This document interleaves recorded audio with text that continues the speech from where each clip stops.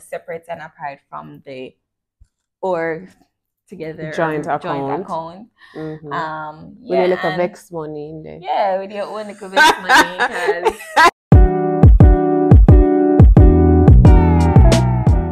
what's up, guys? Welcome back to our podcast, and this is the Cozy Couch Conversations with Shans and Devs. I'm Shans. And I'm Debs. Yes. How you doing this week? I'm alright. You okay? I'm fine. Yes. I'm okay too, guys. I am fine too. So this week's video is requested by one of our subscribers and friends on IG. So yes, she sent us something that she would love for us to discuss because she and her fiance would love to hear our views on these topics, and they were very interesting. So we're like, why not just share them with all of you guys, and invite you guys into our business. Yes, so it's basically navigating life in Jamaica as a lesbian couple. She sent us some pointers as well, which was really helpful. Thank you so much for sending us this topic this week, and we're so happy to discuss these with you guys. All right, so yeah, babe, we can get into it. Yeah, let's dive into it. Okay. So apparently, I start right really bad. Crab toe. I know, right? Crab toe, but it's like I'm just rushing not normally. To write. No, I was just rushing to write them on the cards, and she told me that she can't read my handwriting. The disrespect. Anyway, so the first thing is merging finances. So like opening bank accounts together. Have we done that? What's our thoughts on it? Yeah. How you go about doing that? Yeah. Let's go. So that is surprisingly easy. Yeah. I mean, for Jamaica, I mean, it's not any different for us a straight couple or any type of couple or two persons. The same things you need like the lock of a virgin, a nude toenail. Stop it! No, what? 10 ID, 5 reference. All the requirements that the bank need, you'll need them. Your granny first draws. Because I don't know why the bank have to want so much things to open an account in Jamaica. It's so crazy. Yeah, but it's the same things that you generally need. But I guess what people want to hear is if we actually as a couple. Maybe if you recommend it, do you do it? How does it help us? And also if we have it, because they don't know if we have a joint account. All right, so we have our separate accounts, and we do have a joint account. So when you're merging after accounts. Right, when you're merging your life then, and you're paying bills together, and you're managing your life and your finances, it is convenient to have a shared account. Yeah. We found you can still have your separate accounts, which because we do. We have our own accounts, separate and apart from the or together joint account. With a little vex money in there. Yeah, with your own little vex money, because it's not even like that. But we do have separate. I mean, even though you're a couple, I feel like it's important to still have something for yourself. Yeah, like some autonomy, some independence, something. It's well, for me, it is very important for me to have, something to say that, okay, this is my account and this is Debbie's account, and we have this account together that we use to pay our bills and we buy food with that account. Yeah. What else we do? We do everything with it, to be very honest with you, and we save in our separate account. Right. We do keep a little. So we save separately, right? And then we use the joint. I guess that would be saving too, because we're actually saving in the account, but we're using it for things. Important things, no? Right? It's not really saving, right. But it is the communal stash. Right. So if anybody wants anything, them just go buy whatever them want, and it really don't matter because we have the account together. So it's like, whatever. Right. Yeah, and I feel like Debbie and I are very open about like our finances together. So it's like, you know, some relationship, the person is like, here, take 10 grand and go do your hair or your lashes or whatever. I don't think we have that dynamic in our relationship, really. We don't really. We kind of just have a communal stash So we and just do we whatever we want. do right. Because like in the beginning, I feel weird about that, guys. Like giving, like say, oh, yeah, let me just give you some money, and it feels weird. So it's not that I'm mean or anything like that, because the money is available, you know, to us both.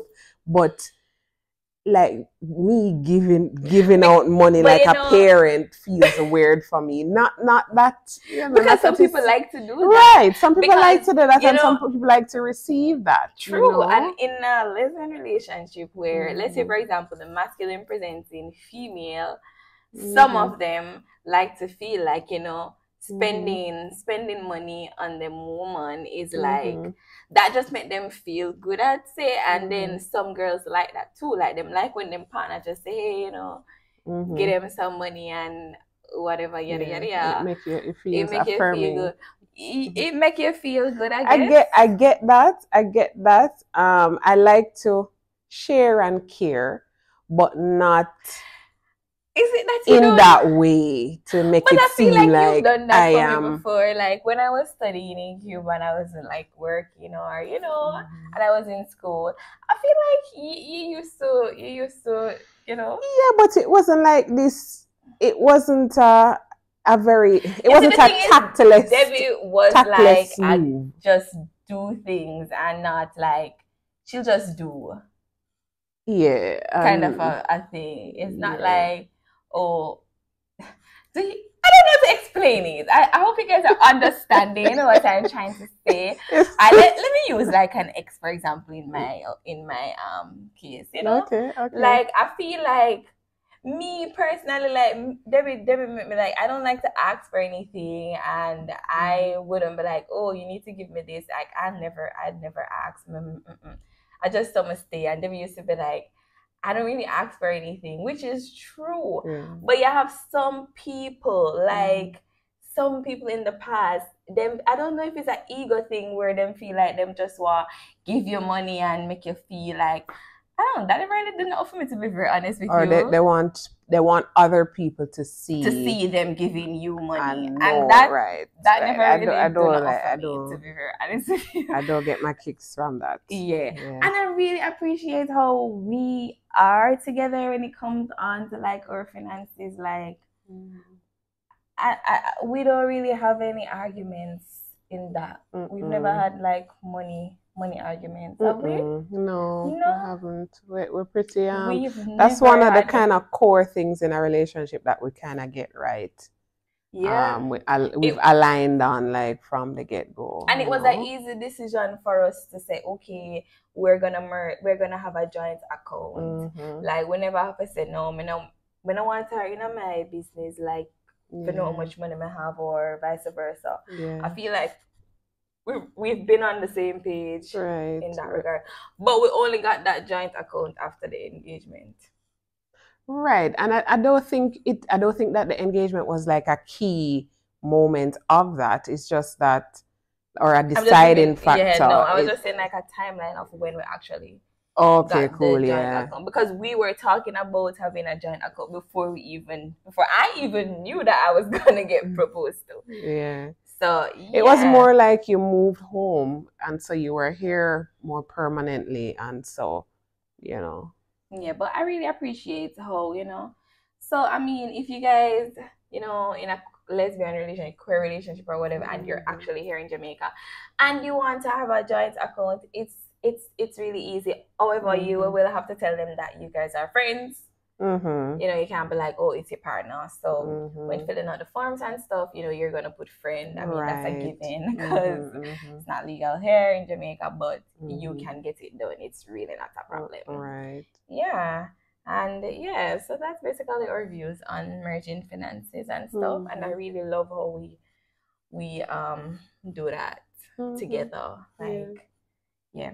Because I know that can be like a topic That, in but relationships. if you read like a lot of things online, that's one of the most important thing that you need to talk about in your relationship, like finances, because that can either put a strain on your relationship if we're being very honest, or you can have one person who is just a spender, one person who just wants to save them money, and it's just really hard to balance the two. One person who not care how the bills pay, so it's like the money not really matter, and then that cause a lot of arguments in the relationship if you're not on the same page as it relates to finances.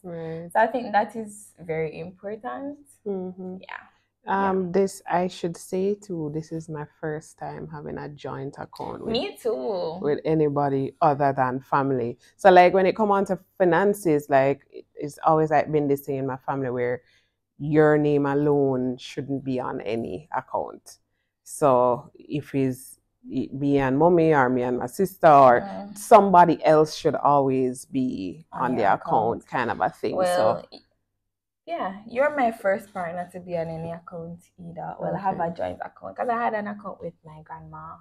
She was the only person. I don't think mommy was ever on any of my accounts. Maybe. But I know for a fact that grandma had me on every single account with her and stuff like that. So yeah.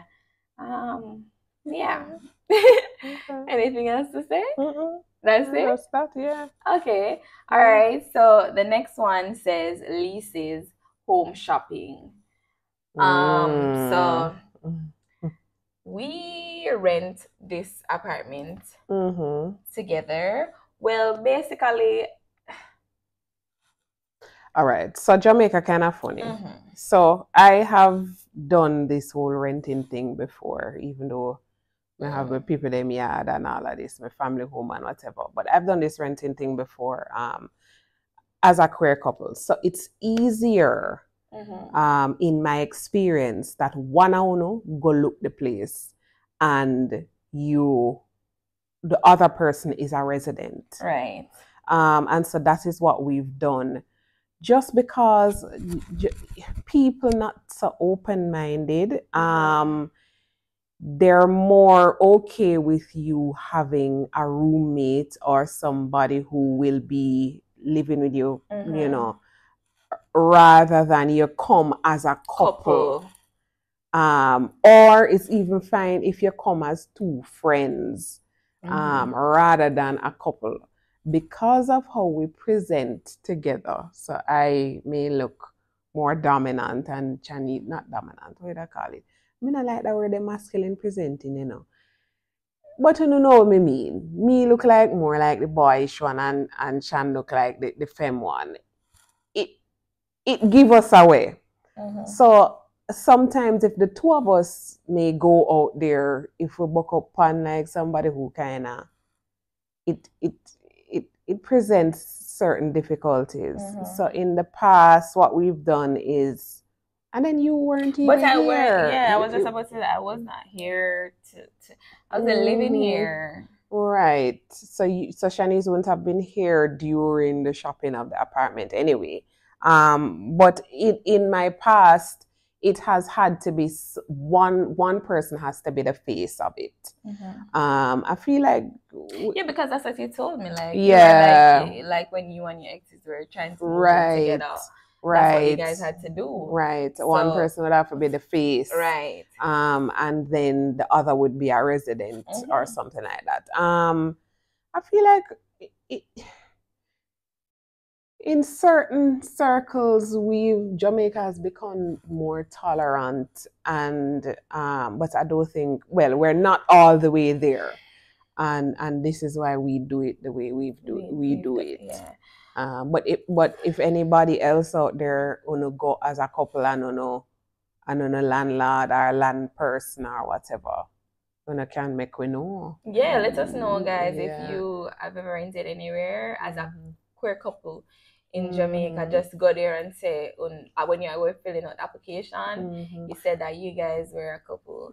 Let's know in the comments so other people can know as well. Right, and what you guys do. But that definitely is a hurdle, and like it's a concern. It's like you have to be very conscious and hope that you get a landlady or a good landlord who just care about them rent and want you keep the place good. Right. And don't make up no noise and disturb the neighbors. You know, you hope that you get somebody like that. That hasn't always been our experience. Sometimes you get people who feel like they must be in your life and always they in dictate how you should live your life, even if you're not being disruptive and all of these things. So I know that has been a hurdle and can be a hurdle. Yeah. When you're renting, when you're looking to buy now. You should tell them more. Yeah, when you're looking to buy, that's a one different something. So I don't know how it is now or if this is official or whatever, but when we were looking, we were told, like in terms of mortgages, you have to establish ties to the person. You're not the person's spouse, and so that is not recognized. So friend is not a tie, and spouse is not a tie legally. So to break it down, when we were asking, like, you know, went to the bank about the mortgages and whatever, they told us when they said ties, though, they meant like we need to have an account together and investments together. Or a car together. Or so a house already together on something together. The lady recommended a bank account to us, and or a vehicle, or right, or an investment, something with your name on it that with is official in the system already. So so when and then to me, like, we were actually trying to do this home ownership thing and stuff. So what we had to do, and because you know you need a pre-approval to be out there looking for places to buy. So at the time, remember, I just come home and I just started working. So Debbie was the one, after they told us about the whole what's it called, the ties thing and whatever, and we wanted to just try and do this thing. Debbie did the mortgage thing in her name, and then I got the pre-approval, so we could go looking. And we were looking, and you know, we found this place, and then I feel like the moment the realtor realized that we were queer and we were trying to buy this place together, like everything her whole just attitude kind of changed. And to me, it just didn't feel so bad, because I'm like, she literally started, I feel like she started to give me attitude more, because I got it as well because I felt like she started talking down and she was very condescending, and this I found her to be very disrespectful, and I was so mad, and I was like, let's just not, you know, with her, and you know, it just never worked out. I don't even know if those properties are even sold as yet. You know? So that was our experience trying to buy a home here in Jamaica. I feel like that experience was not a great one as a lesbian couple. And we've never like told anybody about this like this before, because we're like, damn, I can't really believe we really got through this after we really did have everything ready, deposit everything, and we were ready to make this big move together as a couple and whatever. It's not her that really deterred that. It's just the fact that the property still, them still don't know what I'm gonna do with it, I guess. Right. But that experience was an experience. The lady. The lady. And it was interesting to see how, you know, how the dynamics of everything work in terms of the ties that you have to establish and things like that. So even if we were married, it would not have been recognized there. Exactly. Either. But it was so funny because, you know, when it was you alone who met up with her first, she was so nice to Debbie, you know, she was so nice. But the moment she realized that I was actually signing on to this thing, and like I filled out the paper and gave it to her, me and Debbie the day. It's like from Dessa, she's like, okay, what is this? What is this? You know, and from Dessa we start to get it, and like, brother. So guys, I mean, if you are a homeowner here in Jamaica and you know you do it together, you can, you know, recommend your realtor. I mean, no, I do know a realtor that wouldn't give us the sign if we were ever to go back into the market. So we know somebody who we now would, who we would right. definitely go to, Mhm. and yeah. Mhm. So that's that. Let's talk about chores in the house, because this is living together in Jamaica as a lesbian couple. Let's So how that go now. for us, we don't really have like specific chores to each other. We do whatever in the house what we see Right. seem fit. I feel like So from the beginning we each fell into things that we had a knack for. yeah, So pretty much. so I had a knack for the washing and the ironing. Yeah. And you have I a knack like for to cook and I'll clean. But you know what's funny? Babe and I, we clean together most of the time. Yeah. So it's like we're always, if we set a weekend and we clean together. If it is that they be tired or she not feeling well or whatever, I'll do the cleaning myself. If Debbie gets up and she feel like clean, she'll clean. So it's not like we say, oh, you're weak. You are the You're cleaning weak, so and me are the whatever. No. Or this is your week to wash the bathroom or something like that. Right. We don't really work like that because there are things I don't like to do and there are things Debbie don't like to do. And there even are though weeks, we don't really like to do them, right? There are weeks when we have to do it if we can't, if one of us cannot do it. Right. So there are weeks where I may not be feeling well or you may not be feeling well and we can swap so it. If like if our Sunday or Saturday and our wash day and Debbie not feel good as she normally do the washing, I'll just wash. Like it's not a big deal.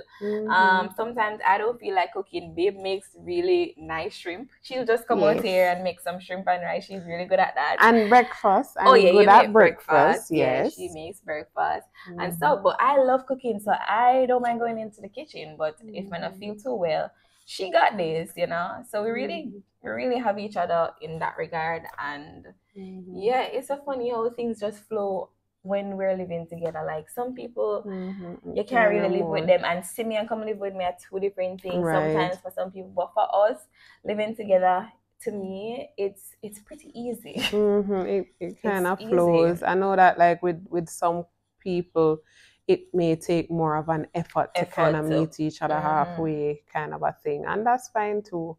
It's just that was one of the areas that we were, to kind of match. Yeah, we kind of match right there. So yeah. So now we have kids on the menu. One thing with me, I love food. As I was about to say, next we have kids on the menu. Okay, we have kids on the list. So she was asking, kids. Do we want kids? Are we gonna have kids? When do we want kids? How are we gonna have kids? Okay. Oh yeah. Boy, let me tell you. So when we met, we had this discussion. I am okay either way. If I don't have kids, I'm fine. If I have kids, great. If I adopt, it don't matter to me. No matter to me. But Shanice wants kids and wants to carry kids. Children, babies. So we do want that in the future. We don't know how that's gonna work here. To be very honest with you, I don't know if I want to have kids here. Yeah. And if it is that I have to have kids here, I am not so sure if I'm going to, or if we would raise kids here. Yeah. Like I don't know how that would work, and I don't know if I'd want to raise my children. Yeah, it kinda is an adjustment, you know what I mean? It would be, I don't know if I'd want to bring somebody. If me and Pitney in Jamaica, them have to go on and them school there that is Americanized, I don't care what nobody say. But I don't know. It just would be different, and I don't know how I feel about that. Right. I don't know how we'd navigate something like that out here. True. And because they've always been like, oh, she would want kids, but it's like if I say that we really don't have to have kids, you would be okay with that.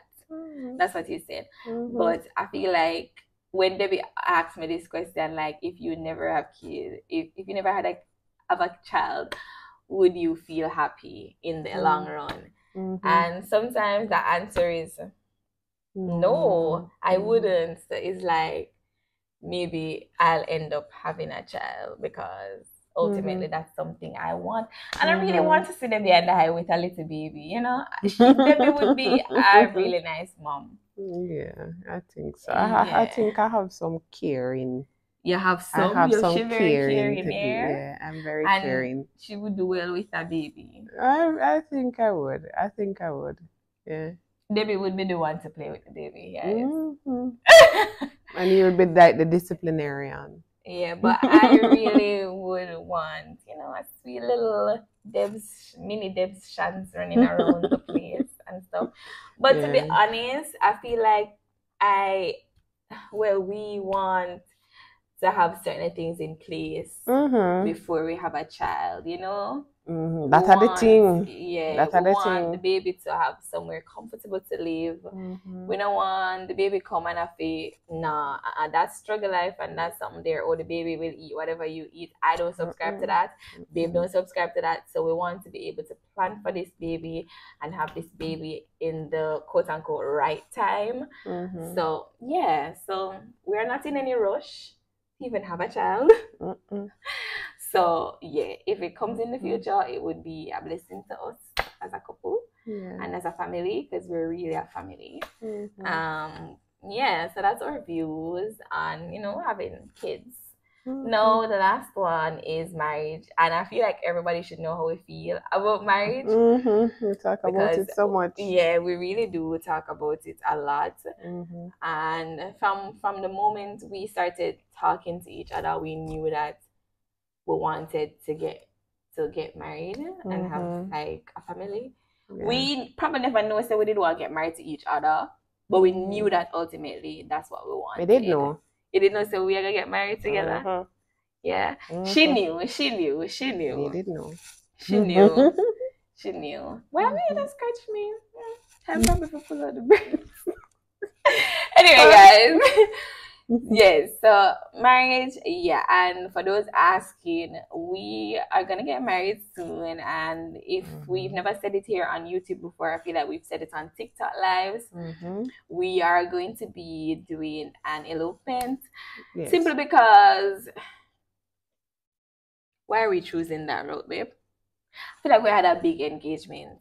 And also, weddings are expensive. Yeah, we don't want done with money and pay for this bag of people for come to a wedding and stuff. We would rather do an elopement and go big for the honeymoon, you know, use all of that wedding money and do for the honeymoon. Because for some reason, when the people them hear wedding, you're looking for wedding, everything double and triple. And $10 cake costs $1 million. Like, why? Just because you hear that it's for a wedding makes no sense to me. I would prefer for us to put that money in our joint account, and then we go splurge in a Greece, something, but or wherever we choose, you know.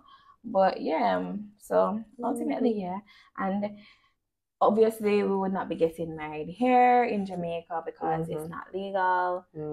And our marriage would not be recognized. So after we get married, wherever we go to get married, yeah, when we come back, we would just be... We still have to put, you know what, get me, and somebody said this to me on TikTok.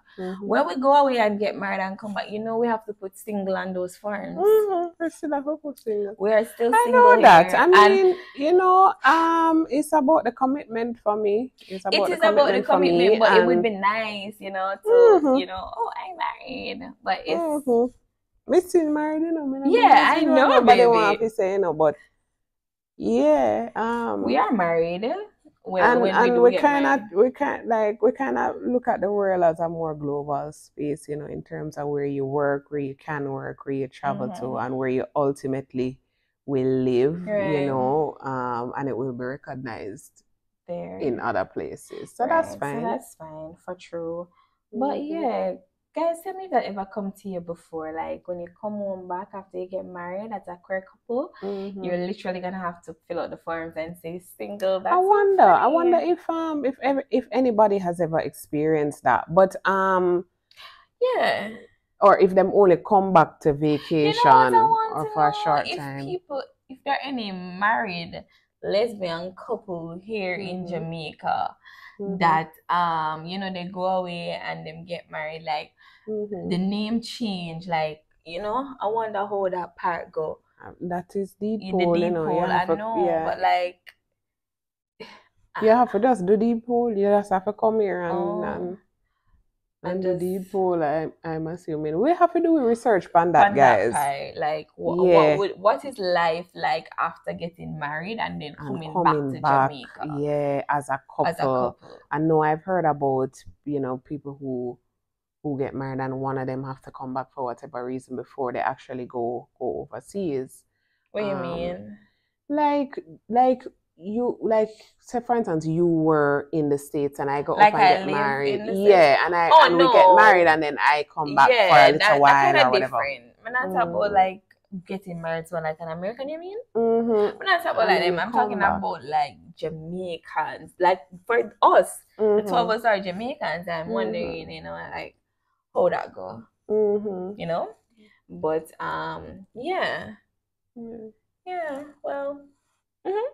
I guess we can find a couple like that. Yeah, that's what I'm wondering. If you And know of talk to anybody that, you know, both of you guys, you know, go overseas and get like what's it like, you know, like after you guys come back. Like in terms of like the name change and those kind of things. To be very honest with you, we just had to get married and then we will just come back and live our lives as normal like we are right now. And we just know so we're married. Like that's all that matters. We are legal somewhere. It may not be Jamaica. So yeah, it is what it is. At the end of the day. For now. Yeah. But yeah, that's it, guys. So that's basically it. Yeah. We don't have anything else to say as it relates to navigating life in Jamaica as a lesbian couples.